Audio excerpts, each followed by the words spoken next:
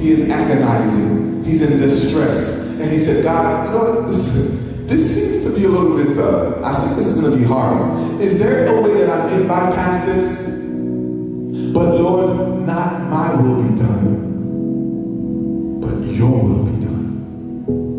When he said that, you know what he did? He had full submission. He submitted himself to the will of God. Now, let me explain a little bit about the word submission. And so in our society, the word submission it has a bad connotation. So a lot of times when we use the word submission, we think it's, we think it's that we're someone's slave.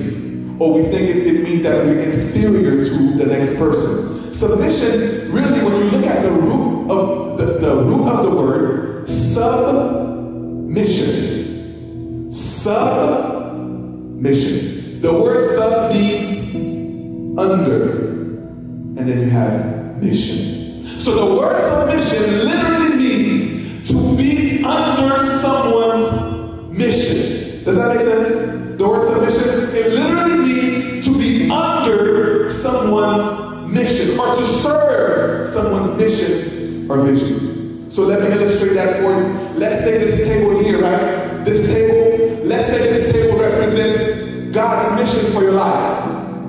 This table represents God's mission. When it comes to God's will, God's purpose for your life, there are two positions that you can have when it comes to God's will. Number one, you can either be on top of God's mission. Okay? This is what it looks like when you're on top of God's mission. It's your way. It's your will. It's your relationship. And so even though God has a mission, he has a purpose for you, but when you're over God's mission, it's you're running your life. The only problem is, if I were to step on this table, the only problem is that if I'm over God's mission, I can fall at any point of time because I'm over his mission. And so I'm over his mission. It's my way, my life, my relationship. I go to school to learn what I want to do, and I do whatever I do with my money. If you're running your life, no problem, run your life, run your life. The only thing is that it gets to be shaky. And so when you kick God out of your life, whatever happens, happens. Because you kicked him out already. And it's your own mission now. You're over the mission of God. You're over the purpose of God. You're over the will of God for yourself. That's the first way you can be when it comes to God's mission. You can either be over it, or you can submit and be submitted to God, which is called submission. Submission looks like this. It's an act.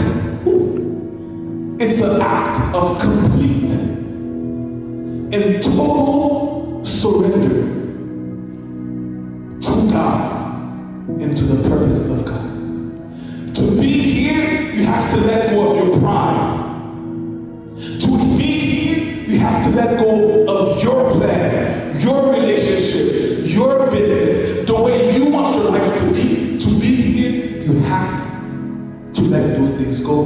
But let me tell you, this is the safest place for you to be, under his will. And so Jesus Christ, he had a mission. He had a mission, but it was almost like he was saying, God, is this possible for me to be, for this to be taken away from me? But not my will. I'm going to be submitted to you. And he submitted to the mission, and he came under the mission of God. The best place for you to be is under the will and under the submission of God. Now let me show you what happens when you're submitted to God. Let me show you what happens when you totally submit to God. Look at James chapter 4, verse 7, and I'm almost done with you, but I want you to see this verse.